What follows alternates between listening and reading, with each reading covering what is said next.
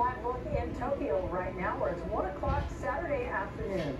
China actually has one gold medal already, winning the women's 10-meter air rifle competition. That happened earlier today. Good evening, everyone, and thanks for joining us on this special edition of the NBC4 News. I'm Colleen. And I'm Chuck Henry. Well, let's get started right now with NBC4's Daniela Guzman.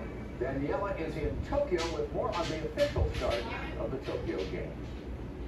I'm Daniela Guzman in Tokyo, where it is Saturday afternoon and the games have finally begun. We're into the first full day of competition.